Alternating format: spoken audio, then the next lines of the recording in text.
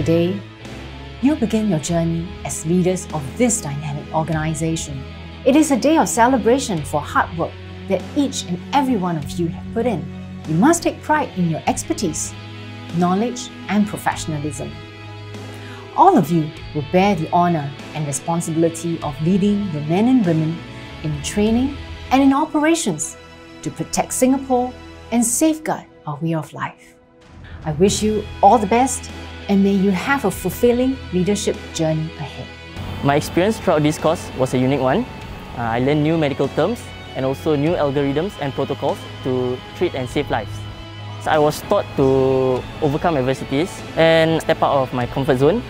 The regimentation and discipline that was upheld, I'm able to instill the same thing and uphold the same standards for my men in future.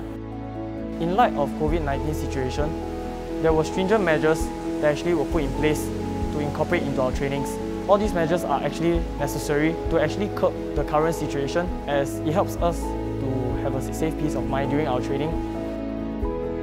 When I was young, my father actually shared with me a lot of his past stories when back in his days in NS.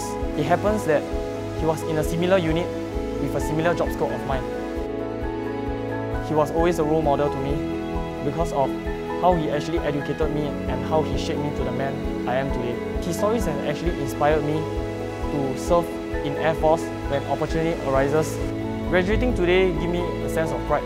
We will carry more responsibility, and all these responsibilities that we have, we are supposed to always be ready to defend the Singapore skies when it needs.